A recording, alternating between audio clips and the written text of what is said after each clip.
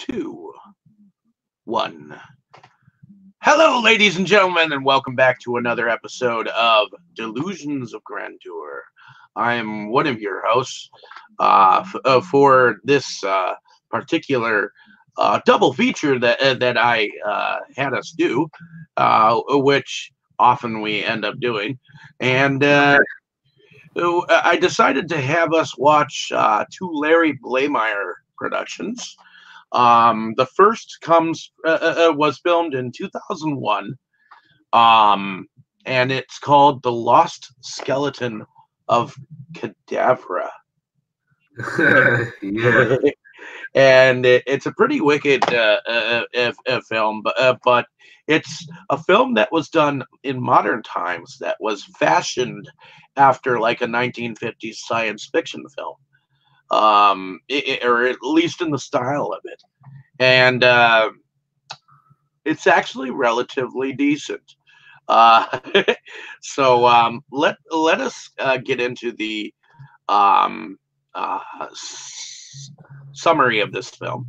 IMDb says that a bat scientist and wife, a mad scientist and skeleton, two aliens and their escaped pet are all searching for the elusive element atmospherium. So, Yeah. On this first film, The Skeleton of Cadavra, what was your first reaction to watching the first film?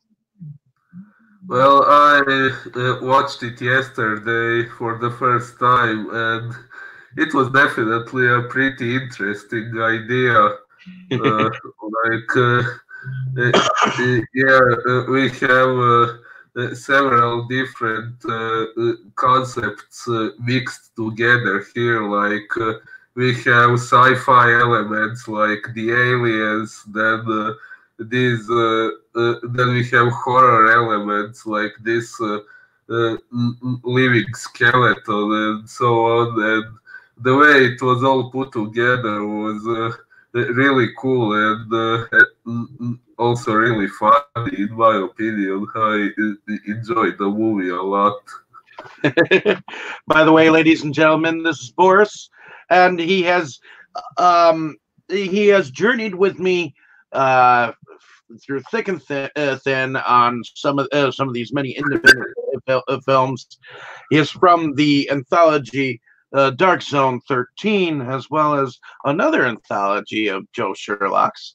So thank you for coming on the episode with me as we journey and see these films through different eyes.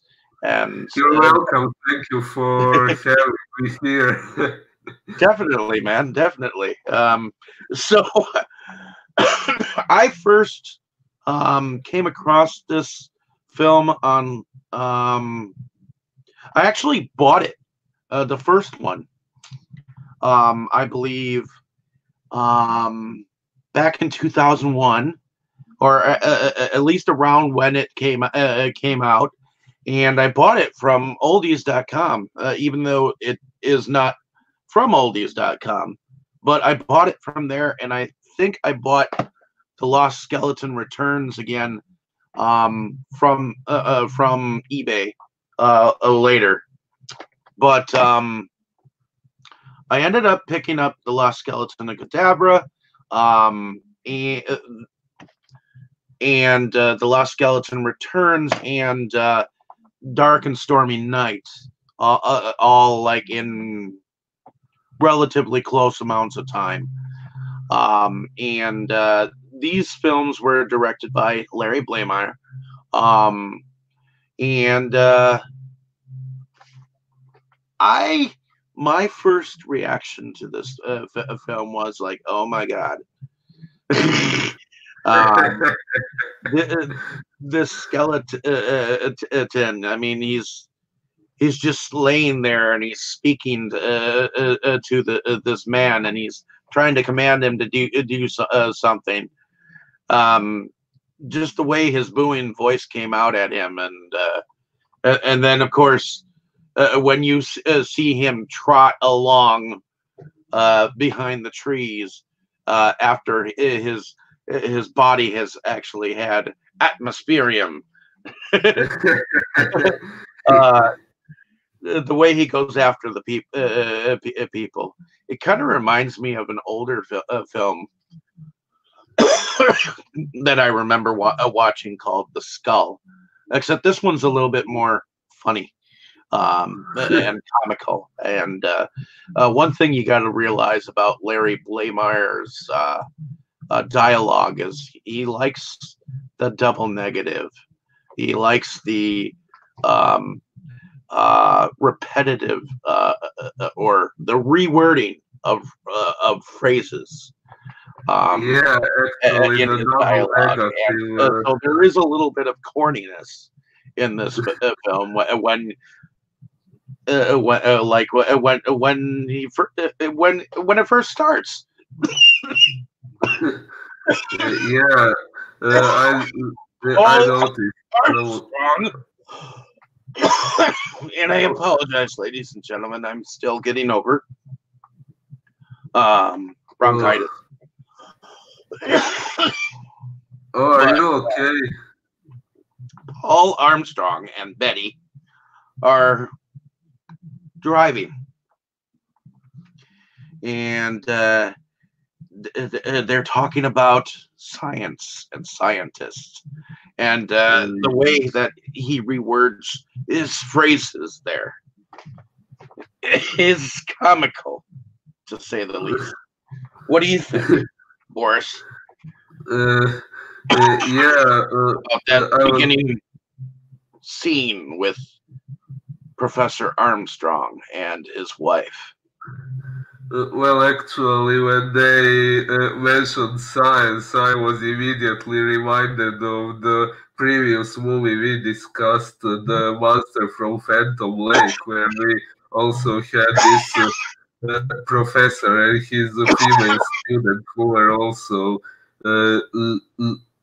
traveling to the main location where the movie took place in order to do some science. So that was my first thought. And I remember you said we were going to compare The Master of Phantom Lake to this movie. So yeah, I was reminded of it quite a bit. Well, I'm glad because it was in the vein of it, which there are many different films that and there were several filmmakers that I became aware of, and Larry Blamire was one of them, along with Christopher R. Mim, and they were bringing back the 1950s. You know, it was kind of clever. And Larry Blamire, he did some work in trying to bring back some of that feel, that air of mystery, the theatricalness of the 1950s. Well, I think he did a pretty good job at that. While I was watching the movie, I actually had not read what year it was released in, and when I saw what it looked like, I fully believed it was an old movie until I saw it was from 2001. Did you see that this movie was filmed in Skeletorama? Yeah. So, what we have here in this plot here is we have a scientist who's looking into a phenomenon that has happened somewhere near his cabin that he's somewhat rented, because they get up to this cabin and a meteorite falls. So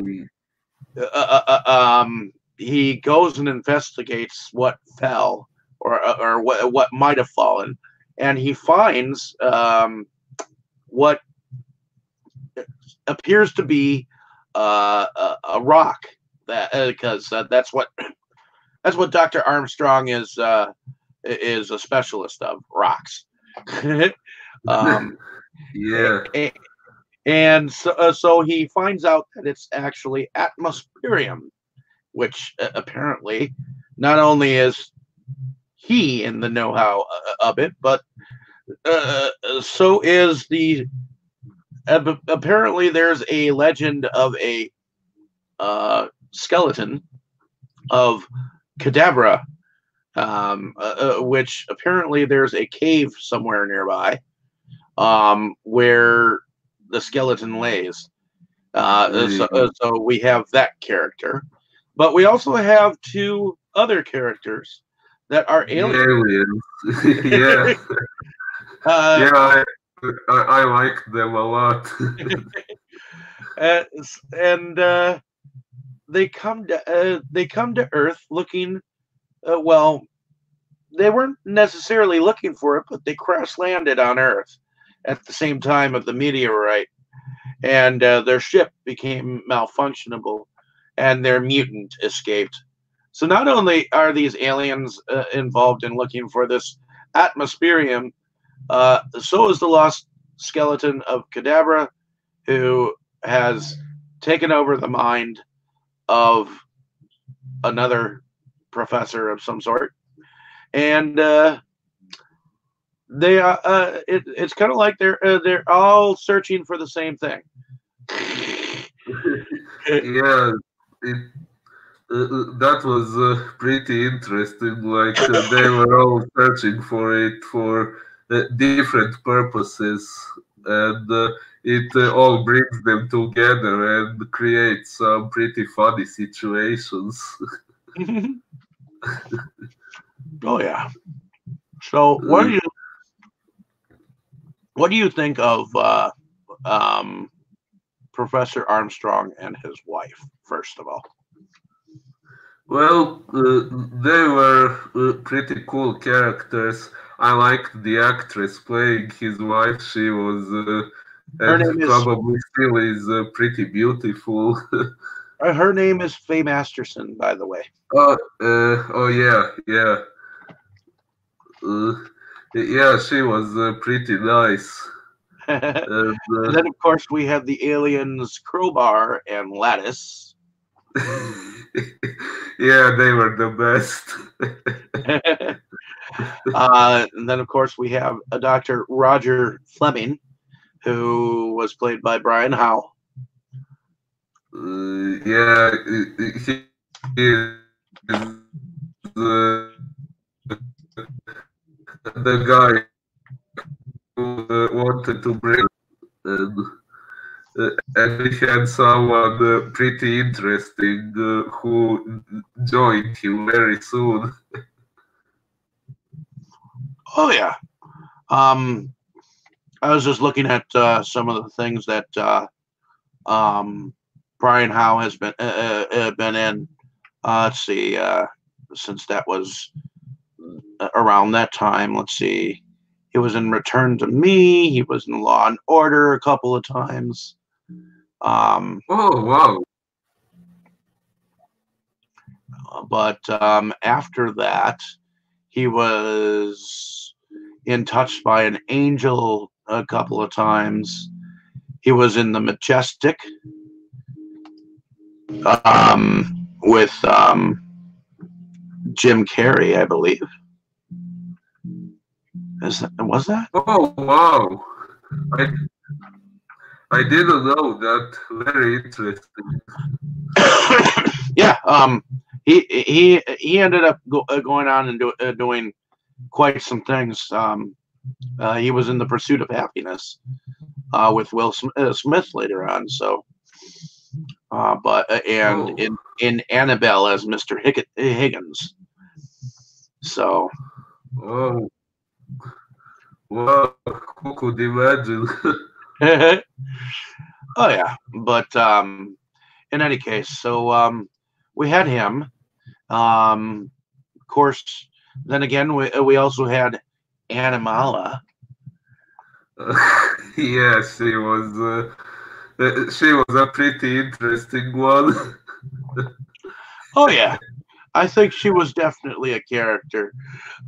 So apparently, Dr. Roger Fleming had somehow gotten a hold of the gun that Crowbar and Lattice brought with them, and he turned some animals of the forest into a creature called Animala, and it was a very well done performance by Jennifer Blair, who eventually went on to become Larry Blamire's wife in real life.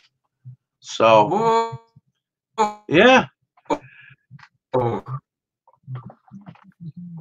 yeah. that, that was probably, well, at least to me personally, the funniest moment of the first movie when they were all inside the house and the aliens didn't know how to eat like humans. And I think it was Crowbar who told Lattice to just do what they do. But then Animal started to eat like an animal. And then they started to do the same. That was really funny. What also was funny is their first arrival at the cabin when they found the doorway and they were like, "Well, why doesn't it just open? Come on, door, open!" And then they were getting frustrated when it wasn't opening. And then finally it opened, and when they were finally invited in, there, finally Crowbar just walked in, really fast, like they were waiting to get inside.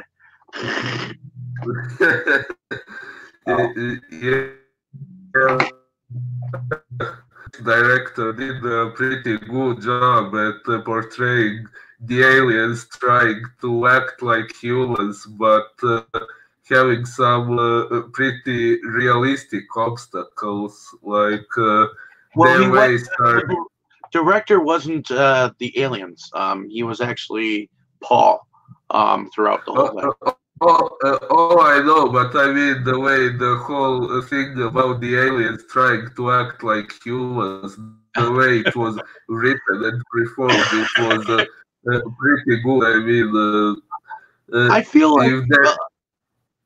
like a lot of it was ad-libbed. Like a lot of what they did on their own. They instead of the director having to do it, they created their characters on their own. I think Larry knew. Oh wow! I think Larry knew that these two were very comical together. So he said, "You know what? Just act like each other." Oh really? I feel like that's what he did. He was like, "Okay, let's put the camera on now. Act like aliens."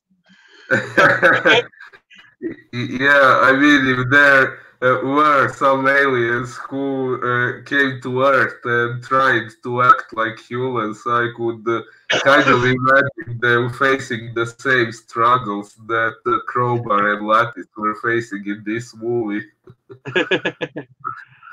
Like, if their whole lifestyle is completely different from ours, you can kind of imagine them acting different from us. No matter how hard they try, they would still there would still be something that we would find unusual. Oh yeah. What did you think about the mutant that was involved in this story? I like the mutant. The costume was pretty well done, in my opinion.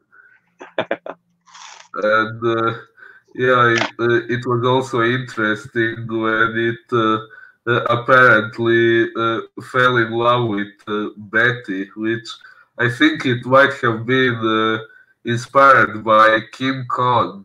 And it also somewhat reminded me again of the monster of Phantom Lake, when the monster fell in love with one of the human characters.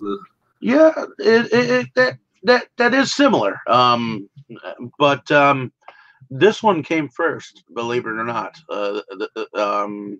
This Oh, film, yeah, The Master of Phantom Lake was from 2005, if I remember correctly. Oh, six. Oh, yeah. I think in the ending credits it said 2005, but yes, then yes, maybe IMDb says it was 2006. released. Oh, Hmm. yeah, yeah.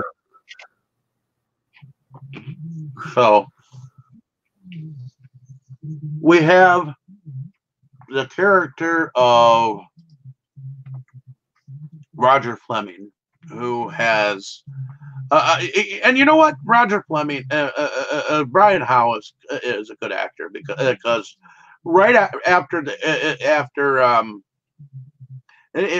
there's a little funny part that I like where Paul Armstrong says something like, "I wonder."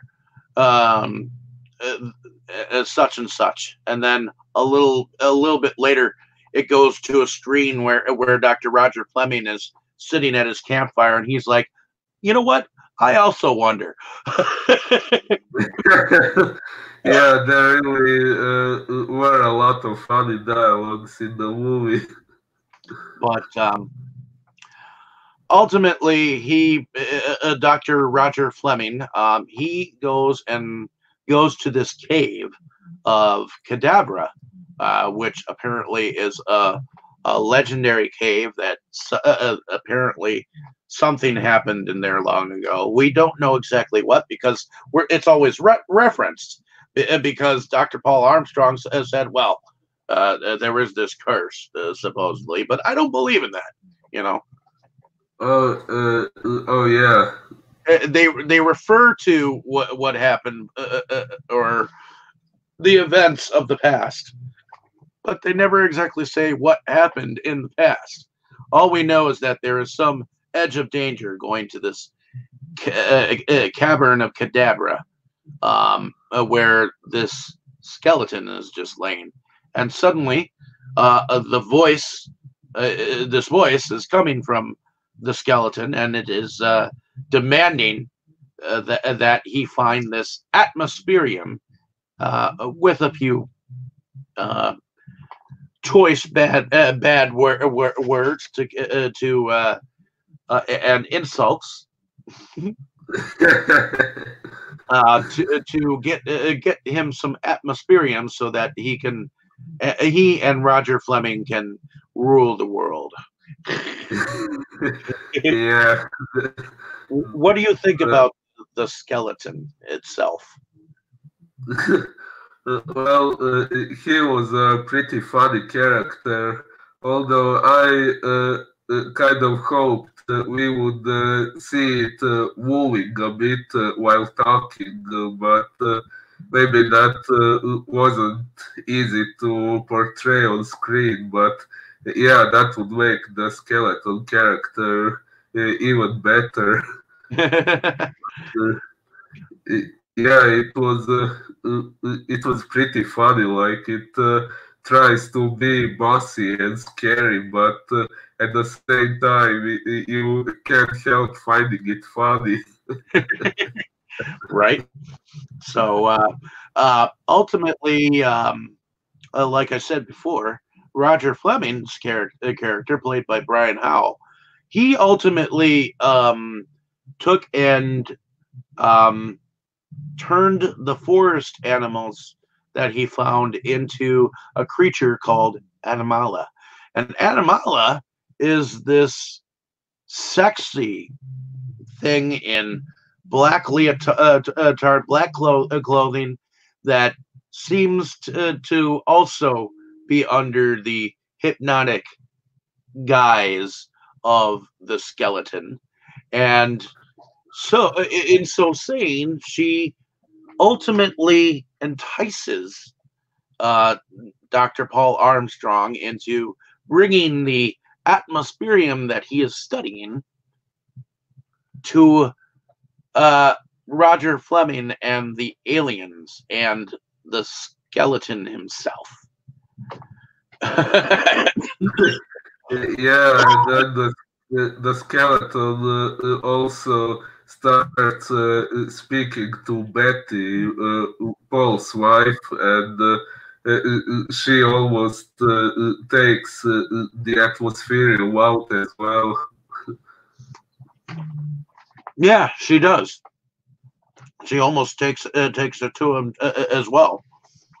So not only do we know that the skeleton actually is able to hypnotize people, but he's actually able to make people do things that they don't want to. And I guess it depends on how strong the mind is. Oh, well, yeah, good point. I wondered why the skeleton would make contact to Animala or to Betty when if it could have contacted Paul instead, when Paul was the one who had the atmosphere, when it would be the easiest for the skeleton to just have him deliver it. But yeah, what you make a good point. what did you think about Animala? She was one of the funniest characters in the movie. Like at the beginning, we don't see what animals it were that Dr. Roger Fleming combined together with this gun left by the aliens in order to bring her to existence. So She almost sometimes, seems to be cat-like in nature. well, yeah. Most of the time, yes. She really added a lot of humor to the movie, and she also looks pretty good. Well, I got a kick out of every time she said "rower," and Yeah. I swear to God, every T-shirt that I saw after seeing this film, every time I saw a little cat that said "roar" on it, I swear I said it like "rower." You were reminded of her. Precisely. So, Eh, and to me, that whenever I see RAWR, that's when I think of this movie. If you see a shirt that says RAWR, I guarantee you will probably think of this movie too. From now on, yeah, for sure. Yeah, to me, the funniest scenes with her were the one when she started to eat like an animal at the table and made the aliens do the same. And when she licked the ranger's arm and his Well, hand, and how he about wondered what was going on. how about when he was about to leave and he looked down and there she was. Yeah, yeah, that one. I think the funniest scene with her in it was when she came and danced for dance. Oh, What was it? What did she call it? What, uh, the something dance. yeah, something. What was the word? I can't recall. Oh God. I'm trying to recall. Was it the jungle dance? No. Was it? It Uh, was the rock dance. could be, could be. The rock dance. So she, all she did was just dance a bit with whatever elevator music, and then of course he started to dance, which was kind of funky the way he was dancing. Yeah, And then apparently dancing was. to me, that kind of reminds me a little bit of the Pied Piper of Hamelin, a little bit, where there's an old story of a guy who could play the flute, and in order to entice the little children away from the town, he was able to play his flute, and they followed him. Oh, yeah, yeah. In this case, Animala's dance was her way to hypnotize the other person and get them to do what she wanted them to do. Correct. Uh, yeah, which in turn was what the skeleton wanted to be done. How do you like how his wife Betty portrayed herself? Uh, she definitely seemed to be a little bit blonde-ish, Uh, especially at the moment when she couldn't find her husband. Uh, yeah, well, to me personally, the funniest scene with her was when she woke up after passing out when Paul took the rock from her hands and she passed out, and when she woke up, she couldn't remember anything. That was the funniest scene with her, to me personally. Like, she couldn't remember anything, and Paul said something like, "Until you like, I have to hide the rock because until you become yourself, even you can't be trusted," or something along those lines. And it was funny when he said he put it in a drawer where even she couldn't find it. He said it was in the drawer, it should actually make it pretty easy to find. Right? Because we know where it is now. Of course, the audience. Yeah. Of course, many of these characters would state the obvious.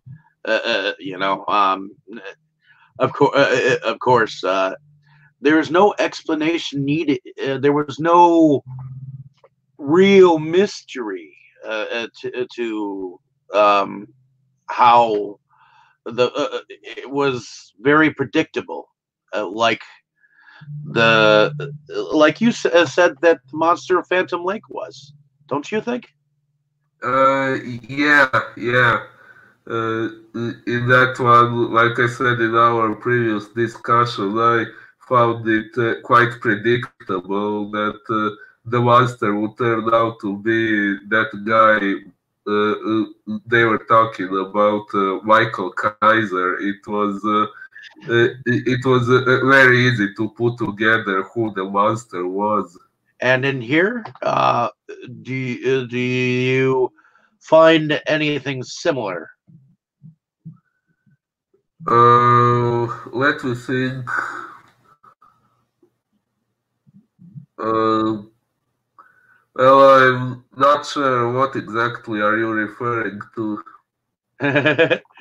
Well, uh, the similarities to me between this one and Monster of Phantom Lake are the fact that they're both set in like the 50s.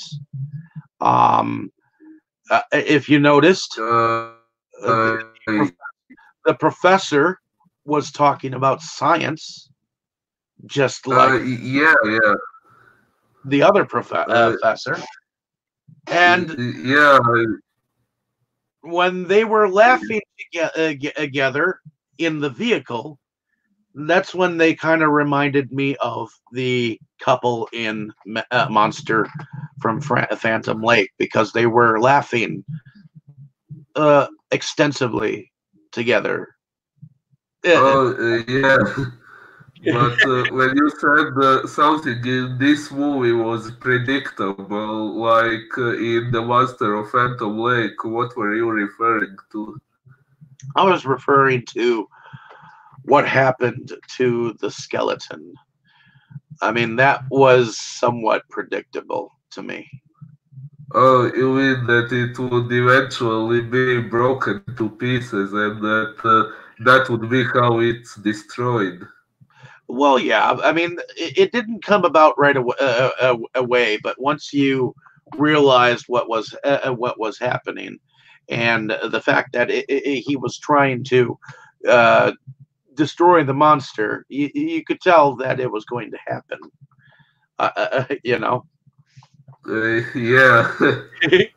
I mean, you could see it happening, just not as prevalent as it as the monster happened in Phantom Lake. So, but I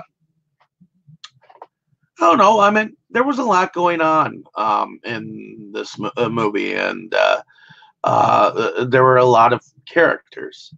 Uh, the thing about having a lot of characters is you've got to be able to flesh them out to enough to so that they have roles that they are to play.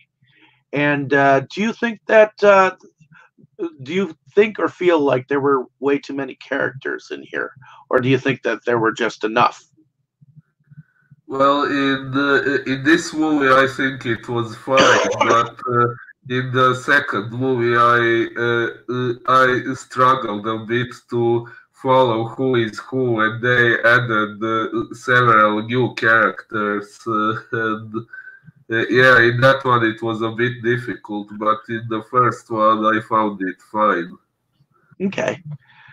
Yeah, I mean, I like the I like all the different characters that were here, and I think that there were enough to carry out the story without having too many involved. I mean, you had Ranger Brad, who ended up being one of the first victims of the mutant. Yeah.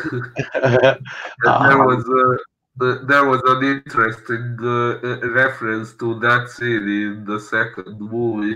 well, to me, I like the fact that there were two monsters. There was the one trying to control the world, and there was the one that had escaped.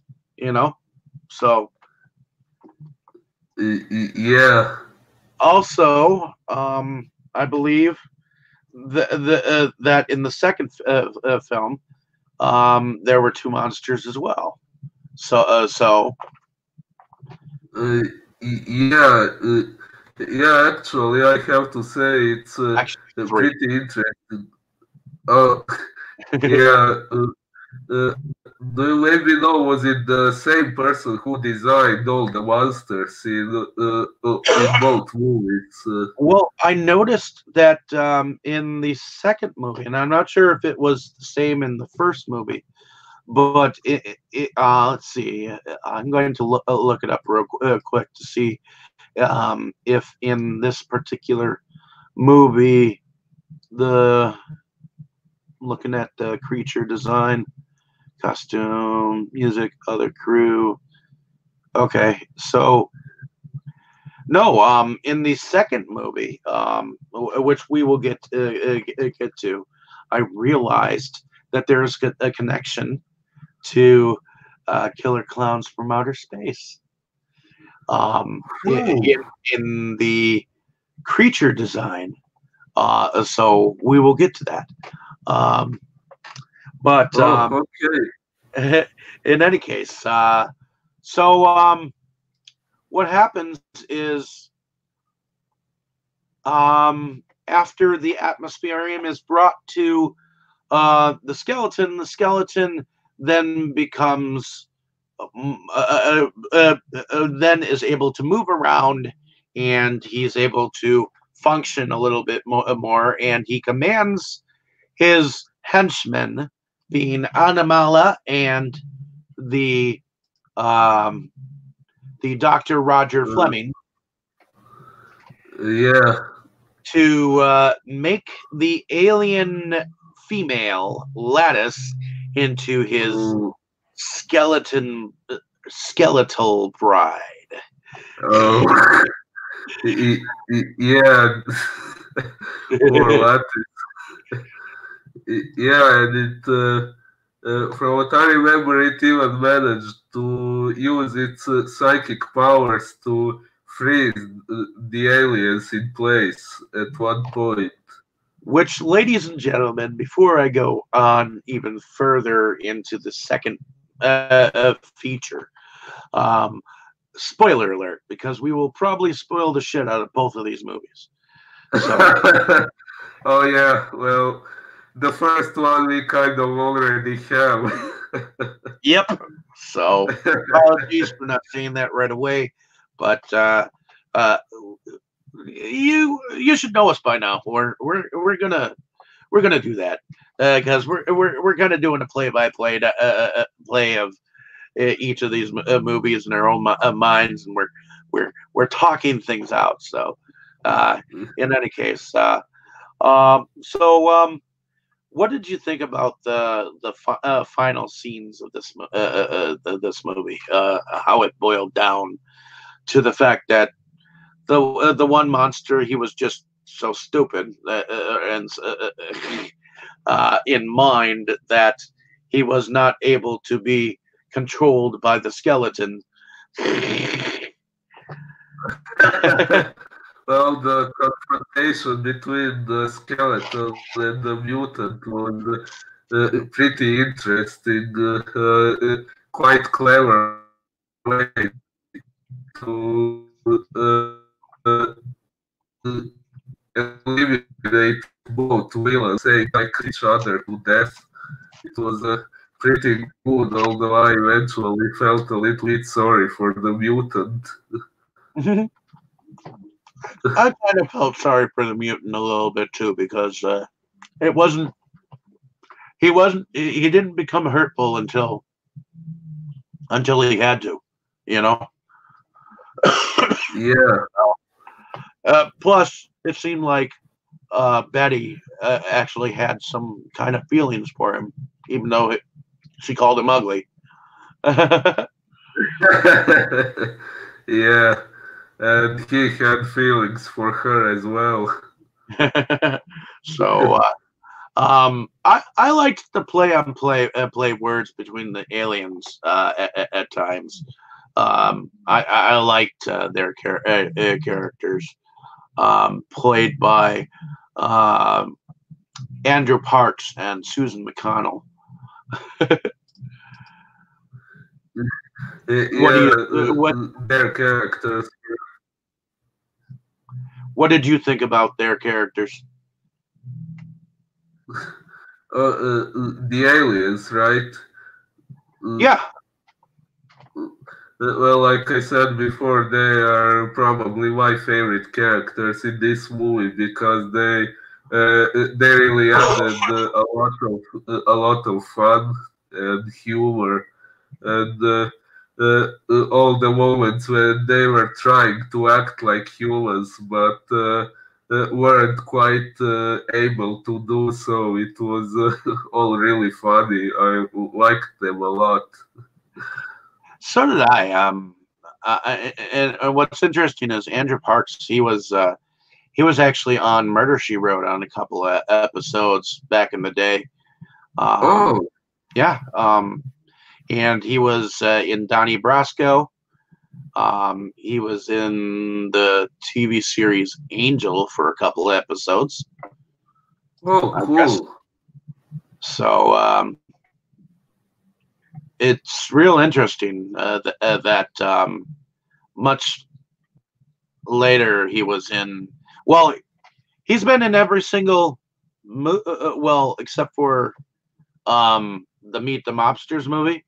He was in every single one of his films. So he's been part of the Larry Blamire troupe, so to speak. Wow, so Larry Blamire seems to have worked with some quite famous actors. Yeah, there. I mean, it's not that he was famous. It's just he was he was known as a bit character, and he was in some stuff. So he was in Heart to Heart in one episode. He was in MASH.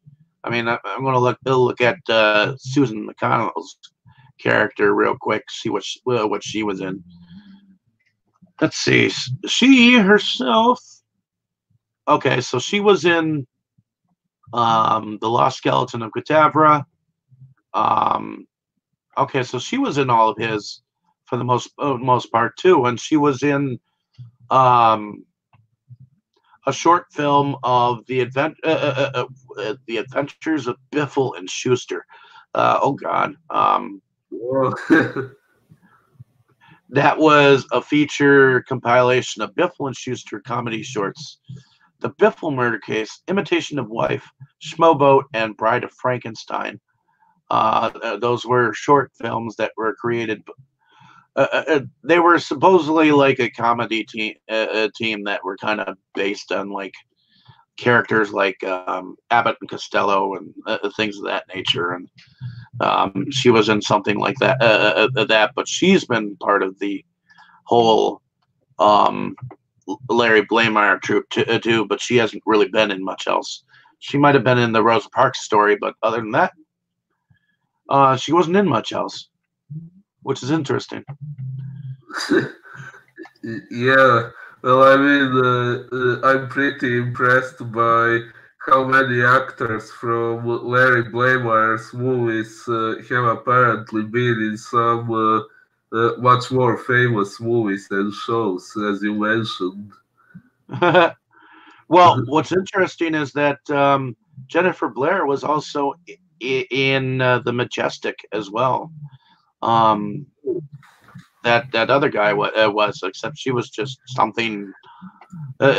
She was just an extra kind of um, in there. But she also played Angela in Meet the Mobsters, which is the other film that I was telling you about. That is one of his films that we're not going to be covering next week. Oh, cool. I guess she was in an episode of Baywatch. So. Oh, wow. Interesting. Alrighty. Interesting indeed. But in any case, so what did you think about the special effects of this movie?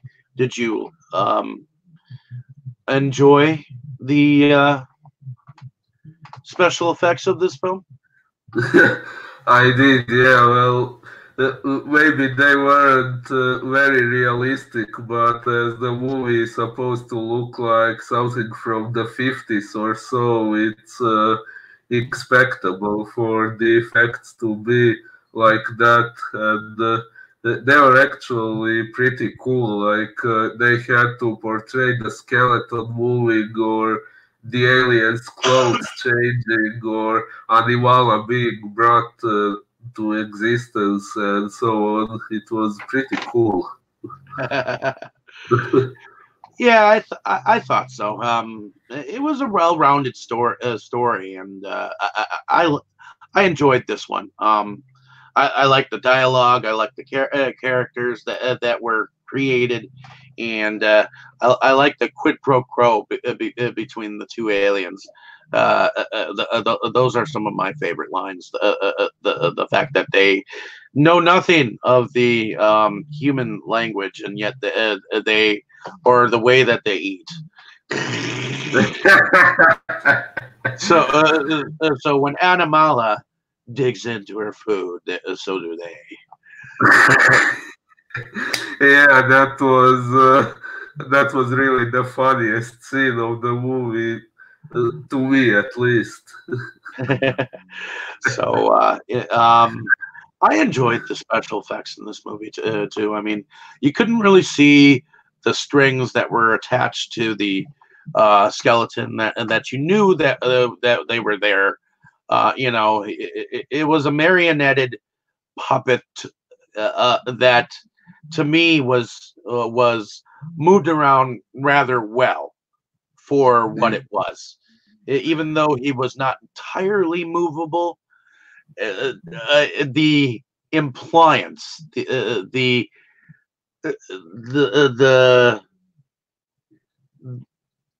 fact that he was there, and the fact that they were able to move him around as much as they did, and were able to I guess to me, all you have to do is be suggestive. Um, of all you have to do is suggest that it's evil, and it will be evil. I, Yeah, I am the evil skeleton of Cadavra. Even though I'm just sitting here not doing a darn thing, but I am going to take over the world. So just yeah. him speaking and describing the way he will do things, it is evil in itself. I like the way you impersonate him.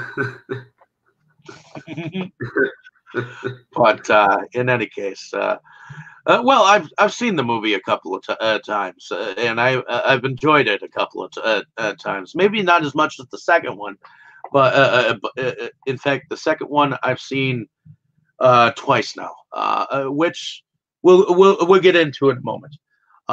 So let's talk about music. What did you think about the music of this film? Well, the style of it also reminded me a bit of the Monster of Phantom Lake. Like it was kind of like that, I would say. Pretty fitting the concept of the movie, like the whole thing. How they try to make it look like it's from the 50s or so. The music worked pretty well for that, in my opinion. Okay. To me, I liked the music in here. I mean, some of it seemed to be, in fact, a lot of it seemed to be music that I would have heard on an old radio show.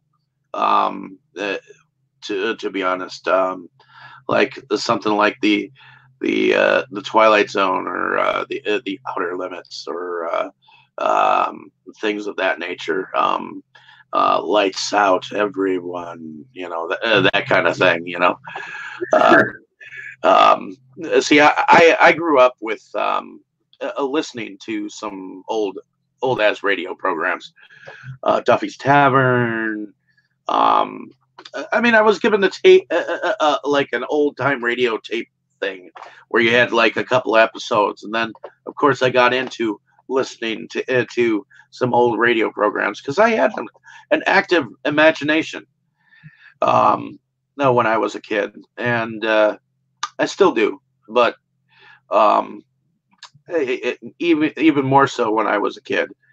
So to me, listening to these radio programs gave you a little bit more imagination. So listening to the music kind of reminded me of listening to some of that organ music that you would have heard um, in a theatrical sense. So Oh, makes sense. Yeah, uh, I haven't been listening to those radio programs, so well, I wasn't reminded of that. But I will have to get you into some of the old shows that I used to listen to, because they're funny. I mean, you have nothing to do, especially during this COVID-19 crap. That's oh, um, yeah.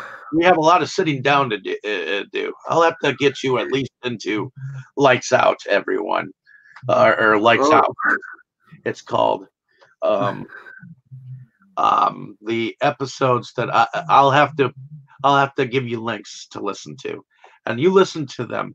And when we go on next week, you tell me about them. They're hour long shows. oh, They're hour long shows. So, well, I'll give it a try and see. Uh, but in any case, so we talked about music. Let's see. Let me see if I can find out um, on the music who was in charge of it. Let's okay. see. Looking at the cast here. All right, so the music department, the composer. Okay, so the music is actually most of it is stock music. Ralph Carmichael, George S. Chase, Richard DePage, Nicholas Flagello, Roger, and Francis Trocane. Those are all stock footage composing. So other than that, well, I guess for the title animation, that was done by Bill Bryn Russell, because there was a little bit of an animation thing that was there. And I guess he did some of the animation for some of the other films that Larry Blamire did. So and some of the Adventures of Biffle and Schuster as well. So. Oh, cool. But in any case, what was your favorite scene out of this film before we go on? In the first one, well, I think it would probably be the scene when all the wait, I'm not sure. Maybe. Oh, yeah. They were all there when they were sitting at the table, and when the aliens tried to imitate the way humans eat their food, but then they ended up imitating Guatemala, and it turned out really funny. That was probably my favorite and the funniest scene.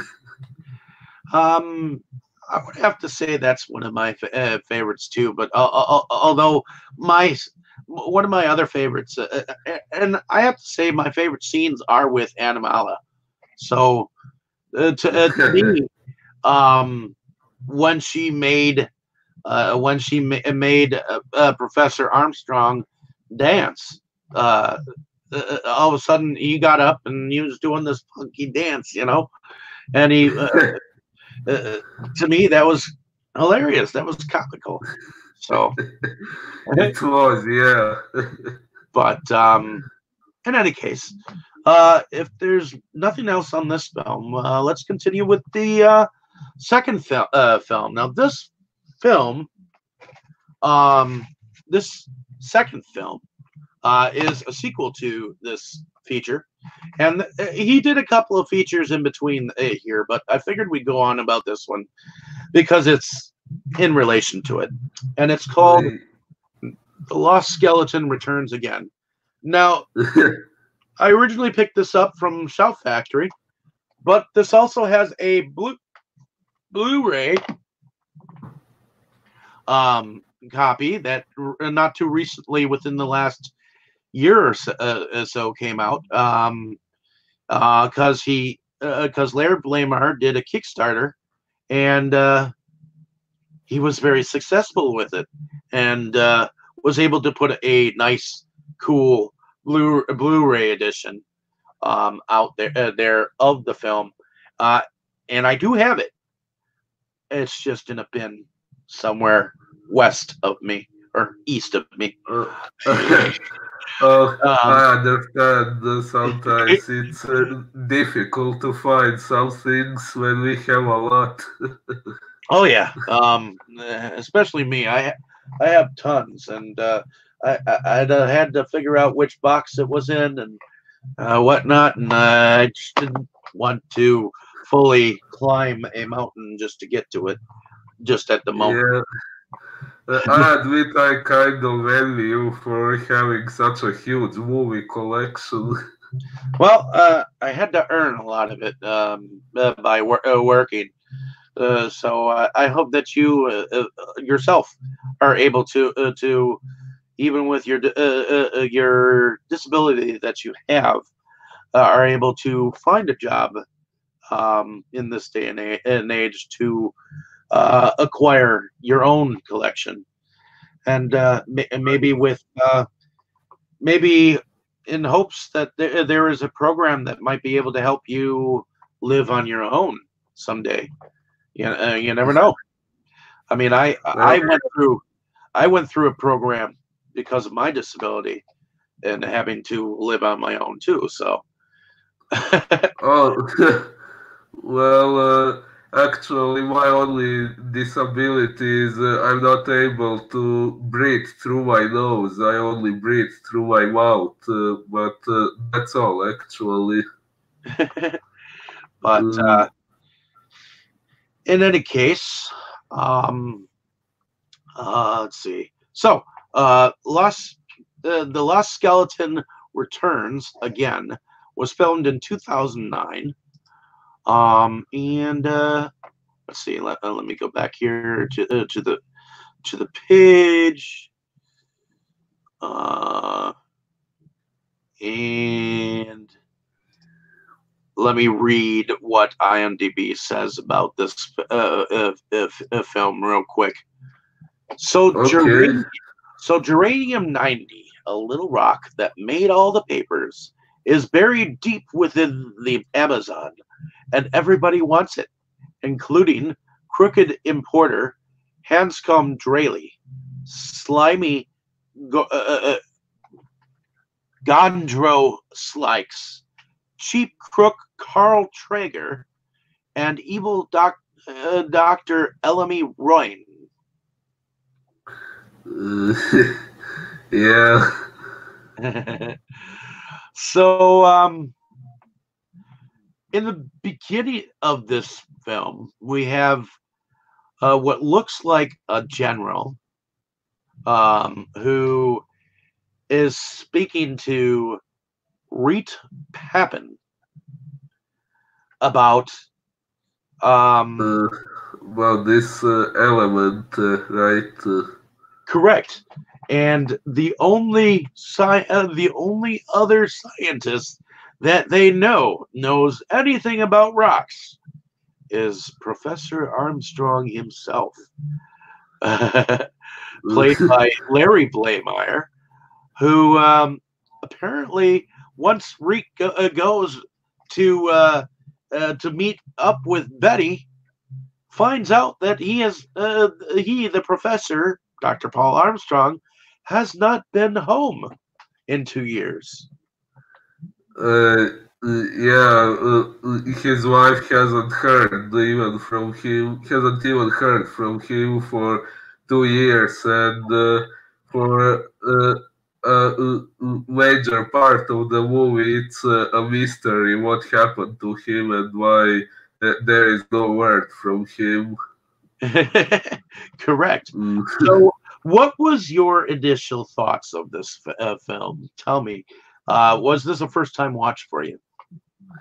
Yeah, I watched it today for the first time, and And it when did you watch the previous film? By the way, yeah, yesterday. okay, so these were both first time watches for you. Yeah, yeah. Well, in this movie, I have to admit, I somewhat struggled to keep track of all the characters because we had all the characters from the previous movie, even those who were killed were replaced by their twin brothers, and we also had a bunch of new characters, and they were in multiple different teams, so looking for this element. There were moments when I was a little lost in Because the story. do you think that there were too many characters in this film? Well, in the first one, no, but in this one, maybe a little bit. But when I watch the movie again, it will probably be clearer to me. Uh, See, but yeah, I, although I as well felt like there were a lot of characters in this film. Like maybe there might have been too many involved. Maybe to me it felt like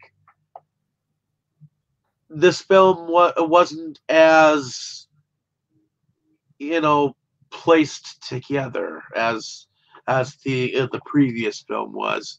This one seemed like it hmm. was slapped together in a sense.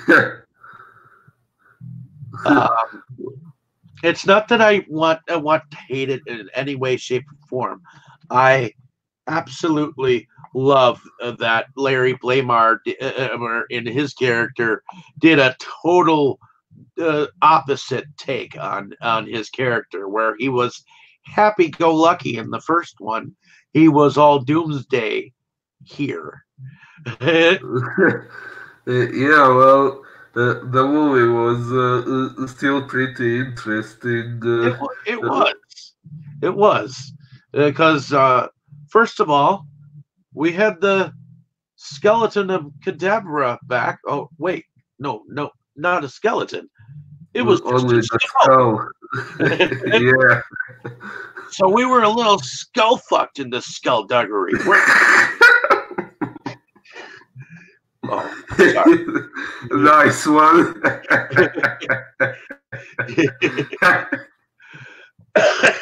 But yeah. So apparently the skeleton returns again. That's the title of this film. Well, the skeleton doesn't entirely return, does he? No, only the skull returns, and it's interesting. Like in the first movie, it couldn't move at all without this element, atmospherium, and in the second one, there is only the skull, and it can move on its own and even kill people. So this skull, um, evidently he tries to. In fact, he does take over the brother of Mr. Fleming, Mr. Roger Fleming, if I remember correctly. It's his brother Peter, and apparently, um, he ends up going to the Amazons for this geranium 90, and Betty and this Reet Papin, Yeah. played by Frank Dietz. They both end up going in search of Dr. Paul Armstrong. And when they find him, what do you think of that finding of where he was? Well, we see Dr. Paul Armstrong drinking and being extremely depressed because of something bad that happened to him, and for a while after that it remains a mystery of it remains a mystery what exactly it was that happened. But then we find out that it was originally him who discovered this rock geranium, and it was not supposed to be called geranium originally, but it was supposed to be named after him. But a supposed friend of his named Jerry ended up stealing it and naming it after himself and presenting it as his own discovery, which is what got Paul so depressed because he put a lot of effort into finding it, and he lost it eventually in such a way. So it was pride that pretty much got the best of him. Pretty much pride in him having found it first, and somebody else took the credit. Yeah, well, in a way, it's understandable. Although, on the other hand, in my opinion, if it meant so much to him, he could have tried to claim his rights and prove to the public that it was him who discovered it, or at least let people know that something had happened, and let them form their own opinion of who the original discoverer was. But no, he did nothing to stand up for himself. Well, we also have a character that is played by Kevin Quinn, of he's a criminal that evidently is trying to steal the rock, or find out where the rock is. And he is found out by a detective. And he goes by the name of Carl. There is another character that is played by Daniel Roebuck, by the name of Gondraus Slikes, who seems to be an added character. Yeah, that's the one who the first victim of the skull, right? Yeah, he was the first victim of the skull. Not the skeleton, the skull. Yeah, from what I remember, the skull hit him in the head and killed him, right? It bonked him until death, yes. Yeah. Because he said, "Hey, quit bonking me," and then all of a sudden he was dead. Yeah, that's a pretty funny way to portray a character's death in a movie like this. And shortly after that's when we see the two characters of the aliens that were in the previous film. Crowbar and Lattice, played by Susan McConnell and Andrew Parks again. And of course, they use their gun again to become human again, and they join this party of this evil mad scientist, who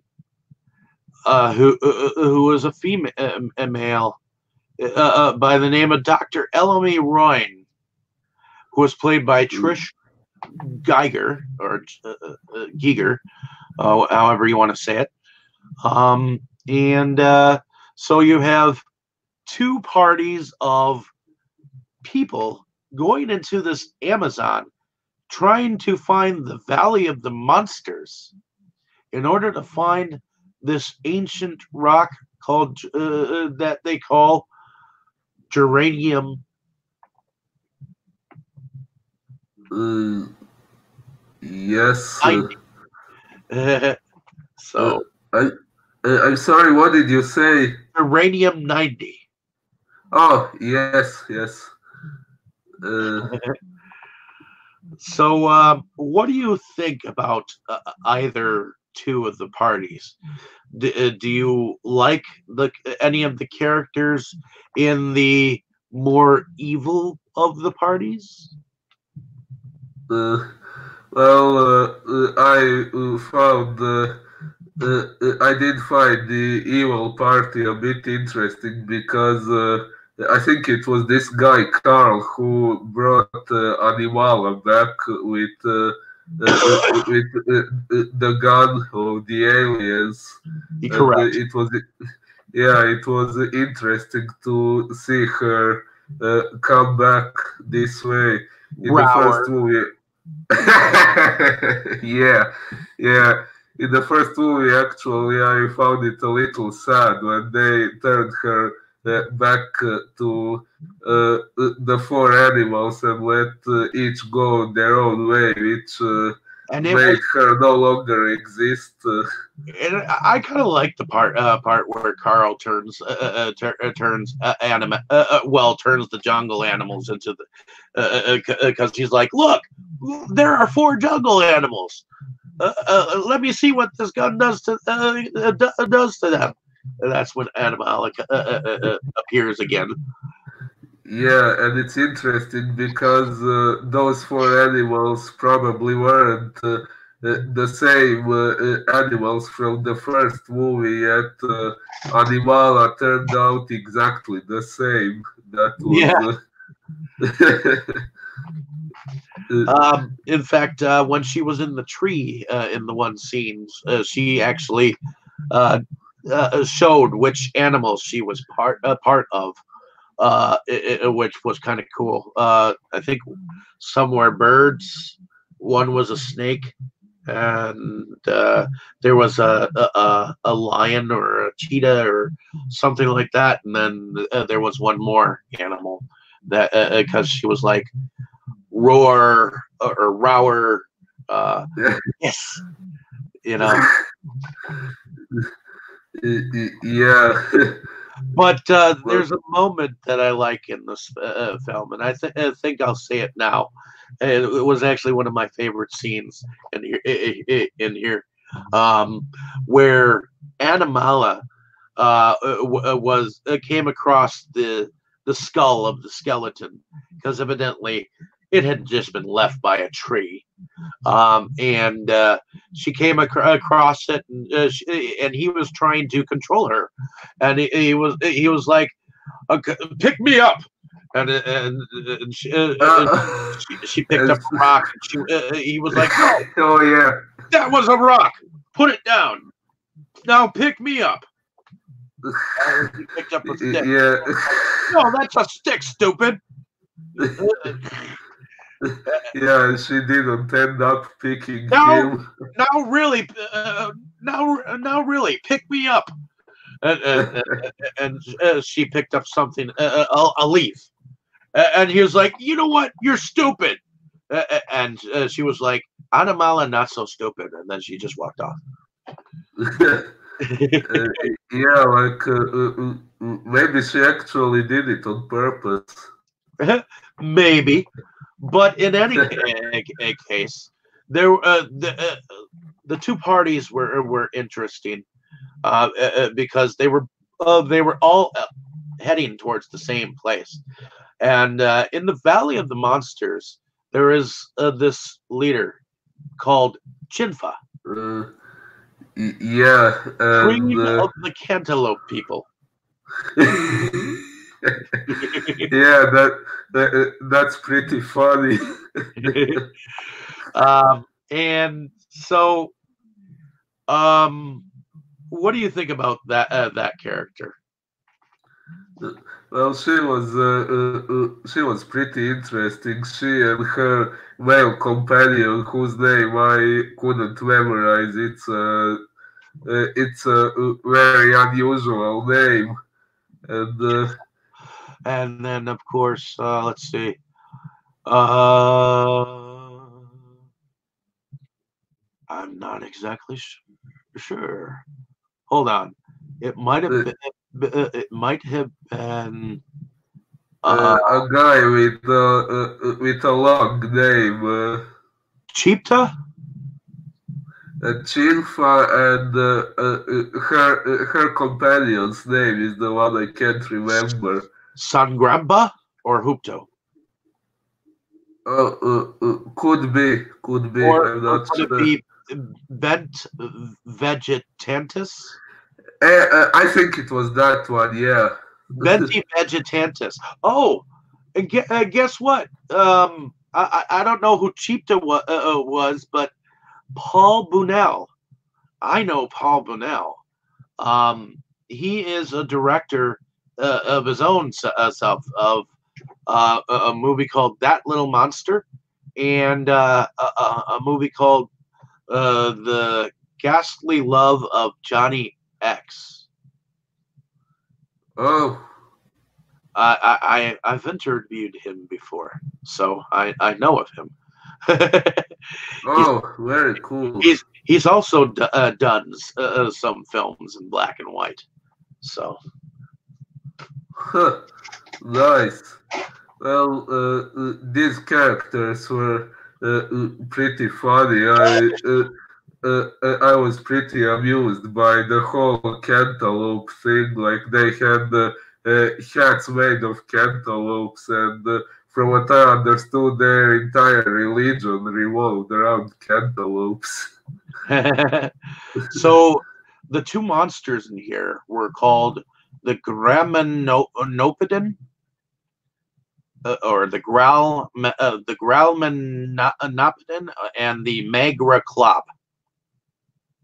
Uh, Yeah, like I said before, I really liked the design of the monsters in both the first movie and this one.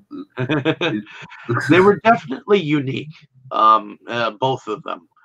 Uh, uh, uh, to be honest, the creatures were at least original, and to me, they'd never been seen before. Um, I do like the Magraclop over the Gralmanopodon creature. uh, To be honest, for some reason. yeah, yeah. The Magra Club was the one with one big guy, right? Correct.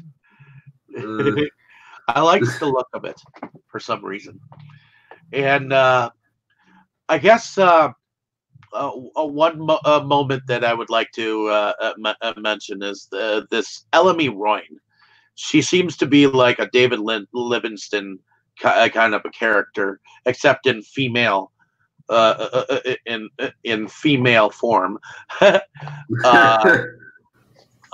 where she's got the pit helmet. She looks like she's on a safari, you know, but she comes to Chinfa and um, she comes to her asking for the rock,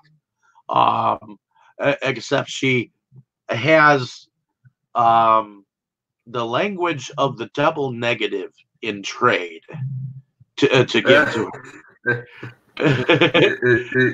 Yeah, she plays a lot with that and confuses Chinfa with it and so on. And then, of course, Chinfa, shortly after that, she does this little dance to bring the goddess down. And who do you think becomes the goddess? Animala. And what does Anamala want to make the group do? uh, well, she was there collecting the geranium stones, and then what did she want to make them do? I can't recall now. One of the Uh, items that she wanted them to do was to kiss a baby walrus. oh, oh yeah, yeah. But we didn't see that happening. No, we did not, unfortunately. I would have wanted to see it. I would have loved to have seen it. Yeah. But that's when this movie went a little bit more crazier, don't you think? Yeah. Well, one thing I found really interesting about it is that the first part of the movie is black and white, like the first movie. Then, for a short moment, it gets It, colored, it's and it's once they start getting into the Valley of the Monsters is when oh, it becomes color. oh, yeah. Yeah, that was pretty unique in my opinion. And then, of course, that character, what's his name? Reet Rappin or Reet Pappin. He he ultimately gets his demise. Oh yeah. But he is one of the victims of that other monster, that first monster that we see. Uh, yeah, like And before he dies, he's like, "At least I get to protect you, Betty," uh, or something yeah, like that. Before I die. yeah, that made his death a little sad. Like before that, he gave some hints of having feelings for Betty, and when Paul noticed, he reproached him for that and announced there would be an encounter between them later about that, but then Rick Pappin gets killed, so that never happens. Oh yeah. So in any case, but what happens after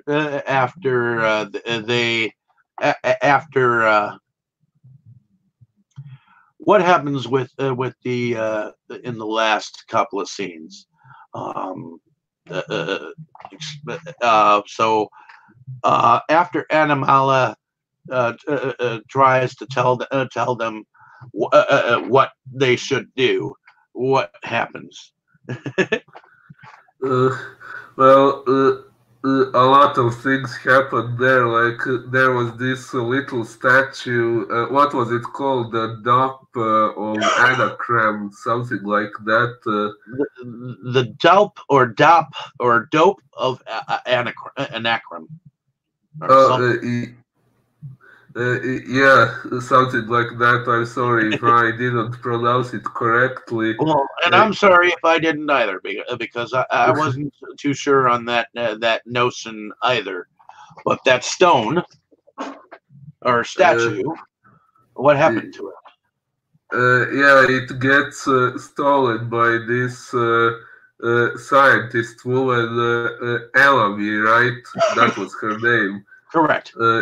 It gets stolen and when it's moved from its place, it awakens this monster called uh, Ma- Magroclop, right? Yeah, the Magroclop. Uh, yeah, so that's one of the things that happens, and also there is this scene when the aliens are with this guy Peter Fleming, who gets attacked by this plant, and he gets killed there. That was an interesting part. I liked the plants. It kind of looked like something like uh, the Little Shop of Horrors plant, you know, and kind of Venus flytrap looking Uh, thingamabob. yeah. I think it attacked Lattice first, but Peter saved her, and then he got killed. Yep, Uh, but he was able to clear his name, at least, or his family name, at least, by uh, doing so, if I remember correctly.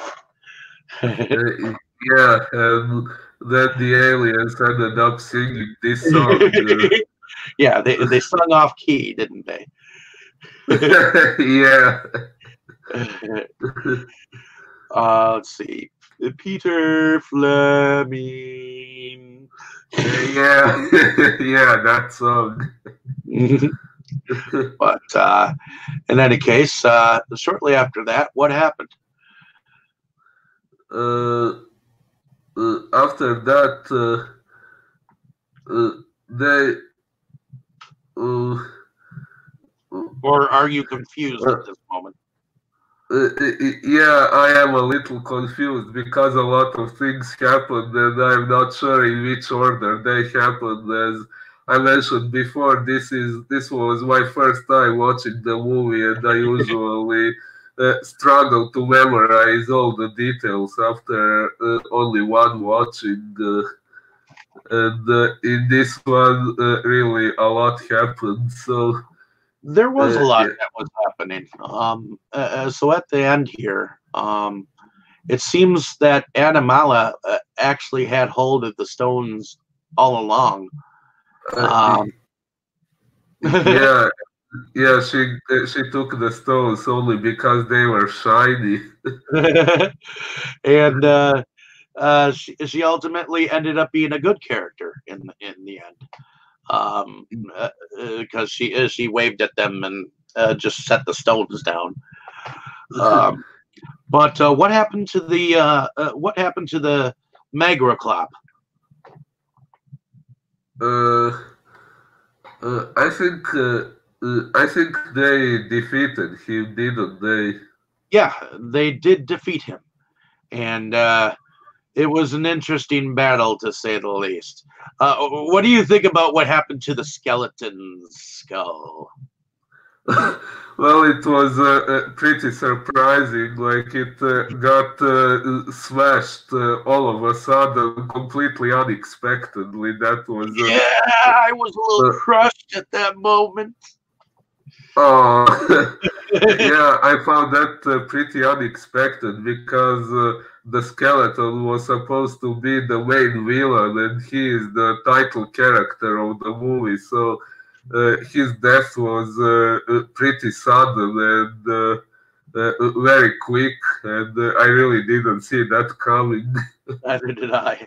I didn't see it entirely coming either, which is why I kind of find it funny how Larry Blamire was going to create a third film, a sequel to this franchise. But how would he be able to do that when the skull was entirely crushed? You know? Yeah, I honestly wonder too, but I assume he would find a way. Yeah. If Maybe in the if it even happens, I'm not sure if it'll ever happen. But maybe in the third movie it would be only the remaining bones put together by someone without a skull, and something would make them able to move and do stuff. who knows?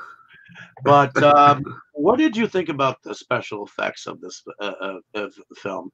We already know that it feels like this film didn't entirely.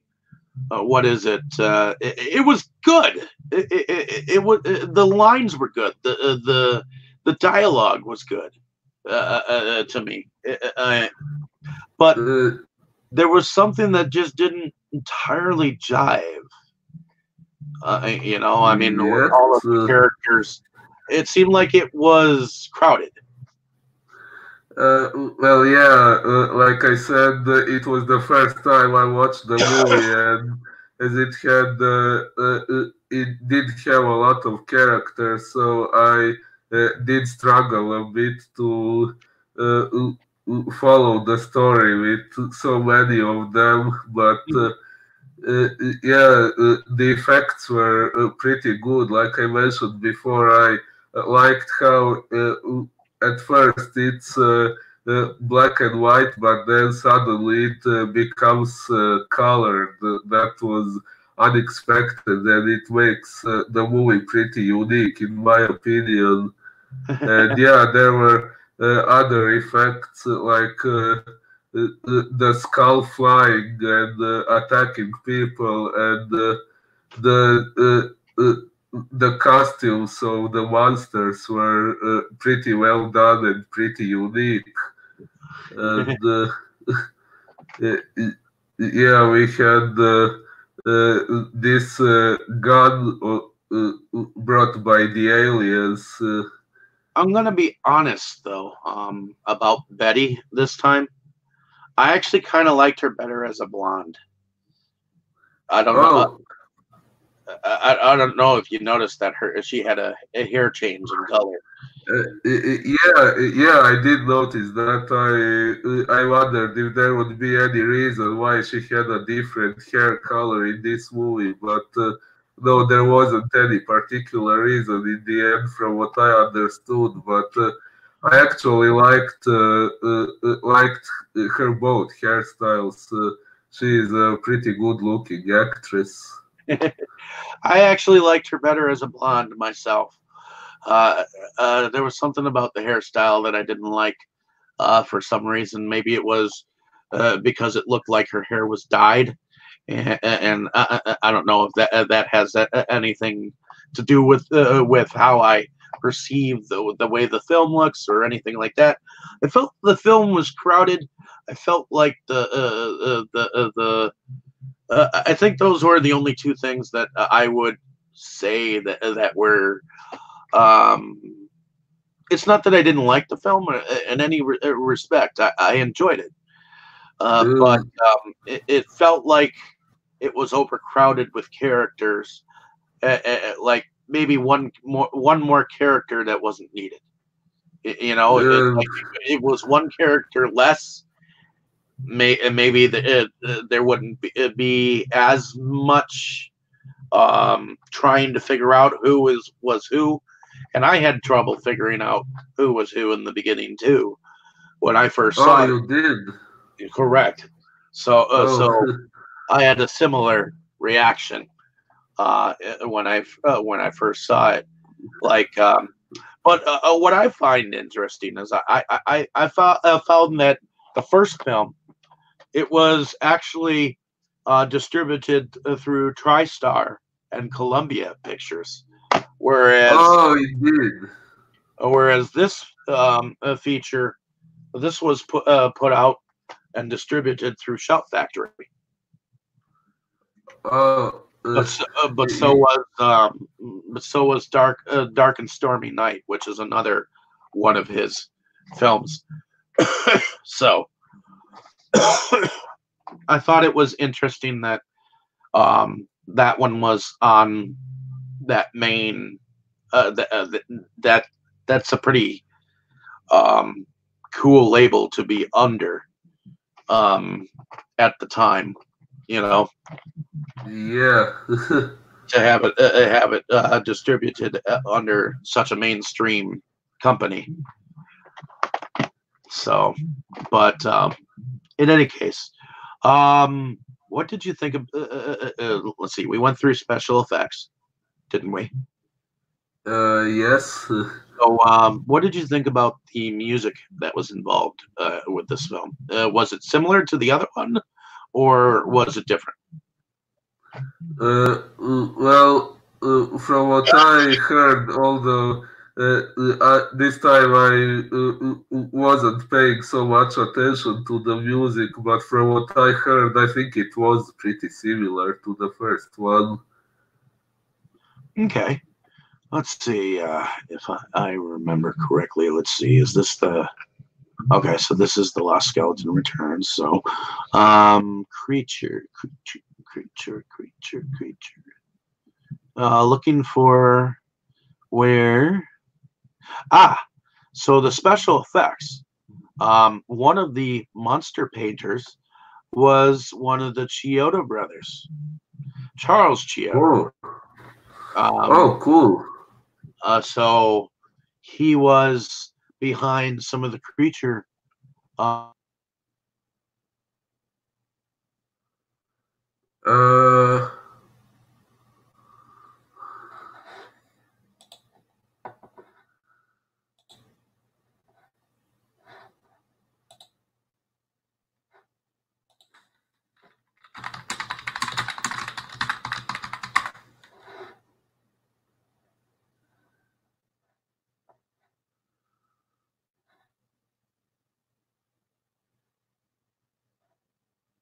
um,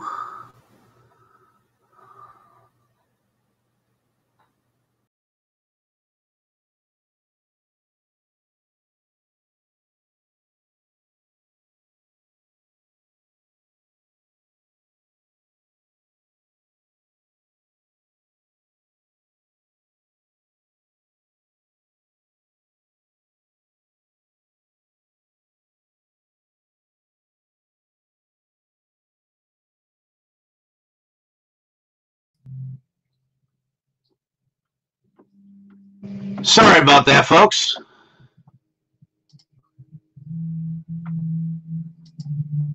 Sorry about that, folks. I apologize.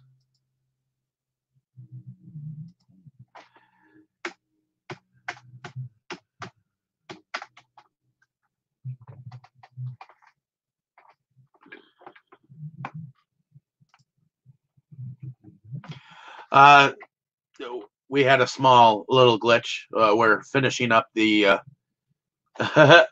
uh, end of this film.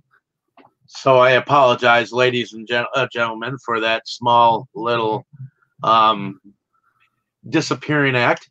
But um, I was I was in the middle of saying something about the effects that um, Charles Chiodo, who was oh, yeah.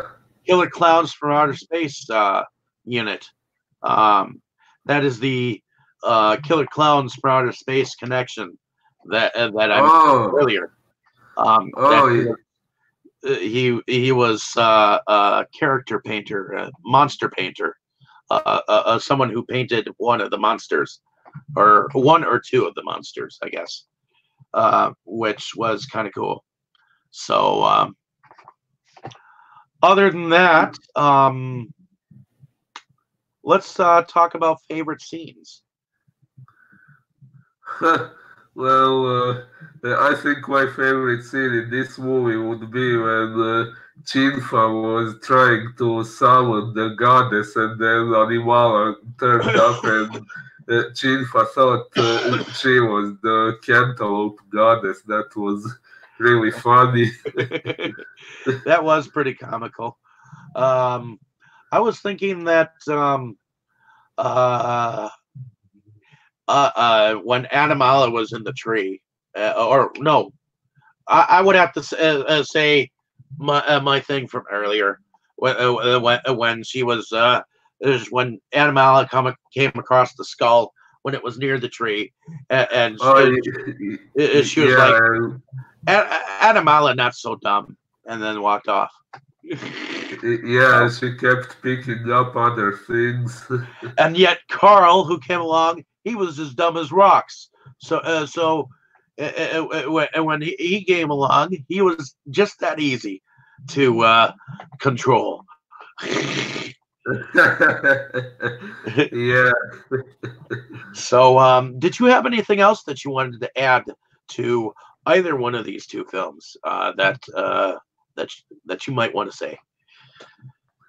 Uh, well, I would like to say I really enjoyed both movies, although, yeah, with the second one, I somewhat struggled to follow so many characters at once, but yeah, for some reason, I tend to have that issue when I'm watching something for the first time. Well, If it has so many characters and I is I as so well at first time viewing when I viewed this for the first time had a similar experience to this film. I felt like the film was crowded just a little bit, like maybe one character too many. Like he had way too many people that wanted to be part of the film, and he just couldn't say no to all of these friends of his to be in the film.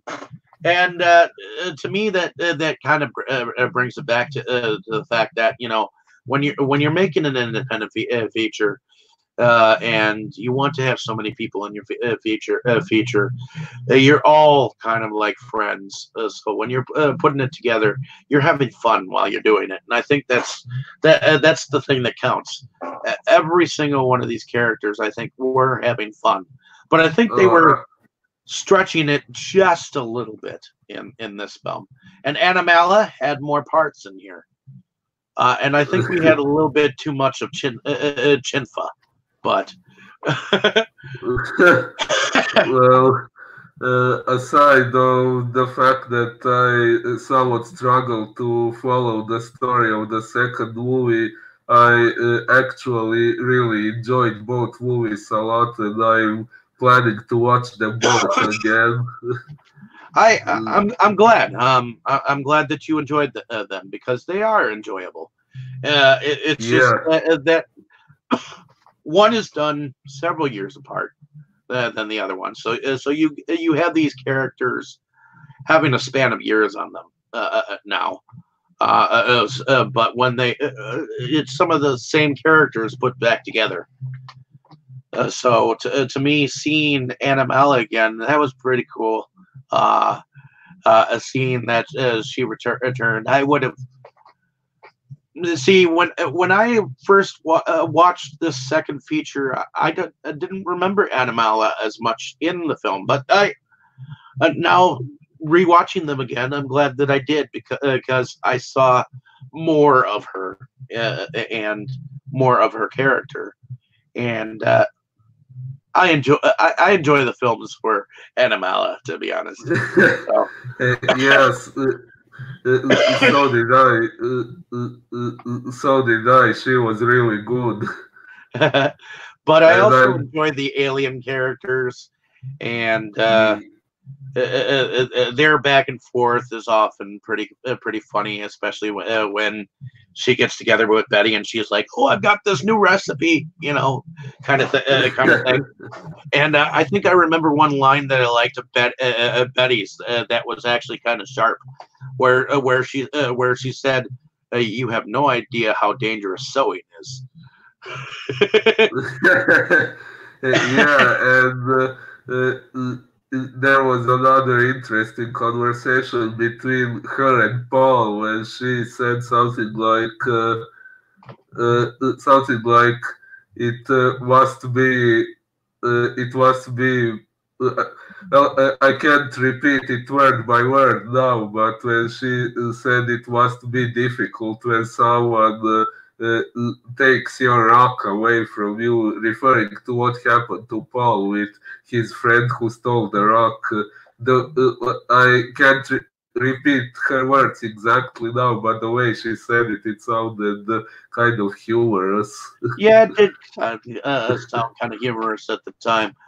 Uh, and that's the thing. I mean, Blamire is known for his comedy as well as his uh, i- i- irreversible wordplay on words. He's actually got some books out on some of the language that he has used. Um, Oh wow! yeah. I thought it was interesting that he actually created, you know, almost like a dictionary of nonsensical words that he came up with. But in any case, um, other than that, is there anything else that you can think of that we haven't mentioned? uh, well, I kind of wonder about this little statue, the dump of Anacram. Is that what it was called? I Uh, ass- I assume that it was uh, called the DOP or DULP or dope of because they mentioned it a couple of times, but it was never act. Um, I don't think it was entirely worded out exactly what it was uh, I get called. it. You But I mean, was that statue made specifically for this movie, or did it portray something else originally? I really liked the design of it, actually. I don't know. It would be interesting to see if there was something of its design out there, just to see or whatnot if it was designed for any particular purpose. It would be interesting to see if maybe in if maybe the statue could be part of one of his campaigns later on, um, Ooh. as giving it away, because there is one or two more movies that he has not Blu-ray sized yet Oh. or put on Blu-ray yet. He has put two of his features onto Blu-ray, and a third is in the works. he put he put first he went with the Lost Skeleton Returns again. Then he went about and put his Trail of the Screaming Forehead out on Blu-ray. And recently he did a campaign on Kickstarter for Dark and Stormy Night. So that Oh. is coming to Blu-ray. And there are a couple of short films that he's putting bonus features on the Blu-ray with, which were not on the DVDs. And so I'm assuming that eventually he will be putting his Meeting the Mobsters and the Lost Skeleton of Cadavra together. But if I were him, I'd probably put Meet the Mobsters first, and then I'd put the Lost Skeleton of Cadavra, because he wants to come up with the money for putting these Blu-rays out, and I think that would be a good marketing strategy for him to do if he did so. So, but in any case, I think that's all the time that we have for today, folks. I think we've talked about a lot of what went on in either one of these films, and I'm just going to look real quick where these films were filmed at. If they're okay, so they were well, this one was filmed in Arcadia, California,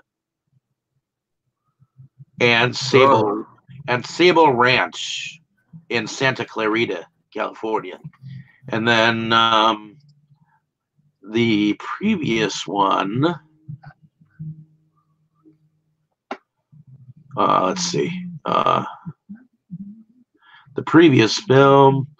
Let's see what it says where it was filmed. Okay, so this one says it was filmed. Let's see. Okay, so this says it was filmed in Bronson Canyon, Griffith Park, at 4730 Crystal Springs Drive in Los Angeles, California, and Lake Arrowhead at San Bernardino National Forest, California. Oh, so, wow. Very cool. But in any case, I think that's all the time that we have for today, folks. So thank you for listening to our ramblings of the either one of these two films. I hope that you get a chance. I hope that you get a chance to check out either one of these two films. Now you can find them on DVD, although this one's out of print. This one's not as out of print as this one is, and this one was on Columbia TriStar, and this one was on Shout Factory.